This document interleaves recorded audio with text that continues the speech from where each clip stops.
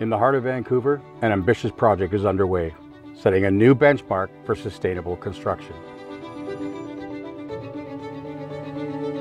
I'm Todd Best from Best Builders, and today we're in Vancouver in Mount Pleasant. We have all these beautiful heritage homes around us, and today we're looking at a project called 1908 to Net Zero, and we're going to go meet Brandon and Sylvie, and they're going to tell us a little bit more about this project. So come inside and let's get this started.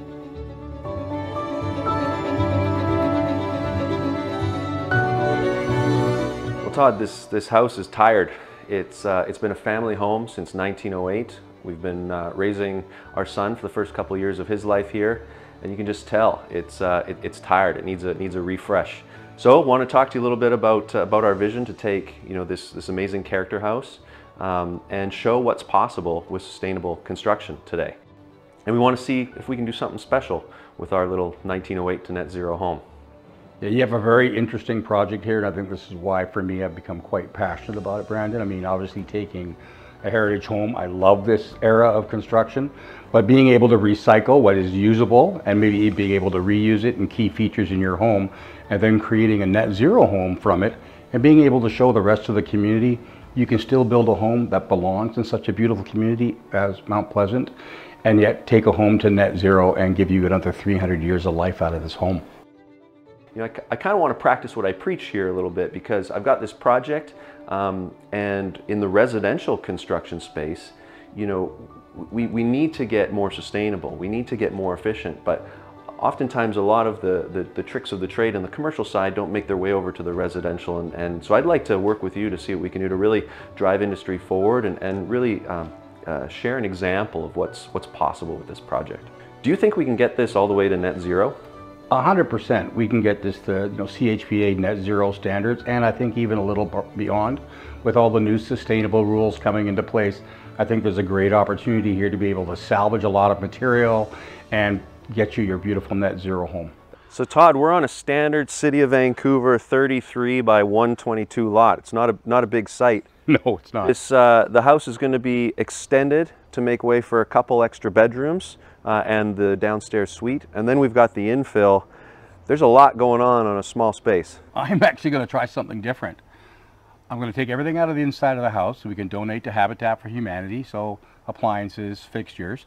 But then I'm actually going to cut this house and load it onto a trailer, take it off site, and finish my deconstruction off site at Habitat.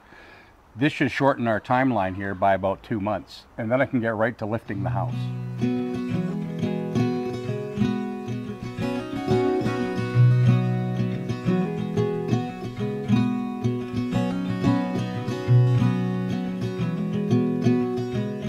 So just to recap a little bit, net zero, basically all it means is that we have to find enough renewable energy on your lot to offset how much energy you guys and your family are going to be using once you're living in your home. So basically, if we were doing a new build, this would be pretty easy because we could, factor all of this in right from the beginning of the design stage.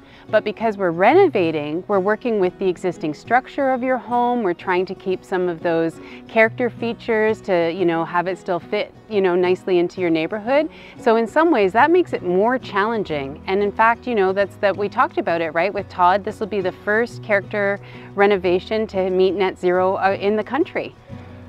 And we were talking, maybe not just thinking operational carbon, but embodied as well. Yeah, so that's a whole different layer. And again, we're kind of breaking new ground here. So there has been some work done. We have a few projects now where we have tracked the embodied carbon.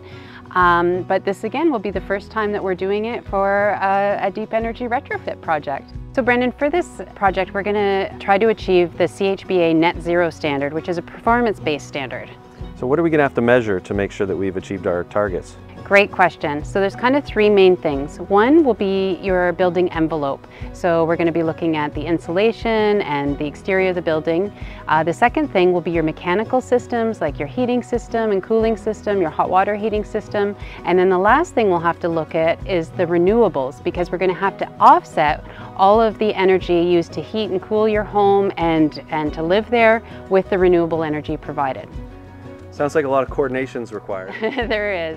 I'm going to go talk to Peter at Smithcraft Architecture to get that conversation started. We're at Form Collective, the interior designers for the project. Let's go say hi to Josephina and Peter the architect. I was just chatting with Barb about some of the high performance elements of the project and just how much coordination is going to be required for us to meet our objectives. And Peter, you know, a big focus of this project is keeping the heritage elements of the home while achieving those high performance standards all the way to CHBA net zero. So what's the approach going to be? The approach is really trying to stay flexible so that we can marry the new with the old and maintain that portion that we have to, that is the true historical portion, while adding to it with new net zero type technology. And it's really taking old technology but bringing it up to the 21st century. And then of course that has a great effect on how you have to look at the interior design. Yeah, well, it'd be a very similar approach. So for the interior, now we have, you know, really good materials and products that have been considered from an environmental perspective. So we want to make sure that we're doing the same thing with interior. So bringing that modern functionality while still retaining and paying respect to the exterior of the home, so that it still feels consistent from the inside and the outside. So it'll be fun. That's great. From our standpoint, we want to be asking those kinds of questions like, where are these materials made? Are they sustainable? Are they local? And of course, do they help us meet our performance objectives? So a lot of coordination we need to get done. I think the next step will be for us to have a round table with all the key players on the project to get coordinated. To get involved or follow along, subscribe to our channel or visit deepgreendevelopments.com.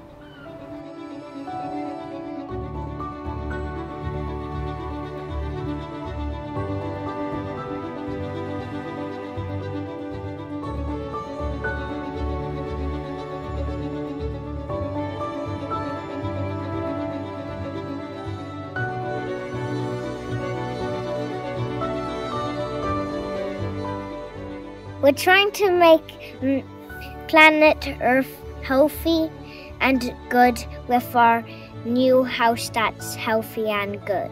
We want to help people and others try to make new houses too.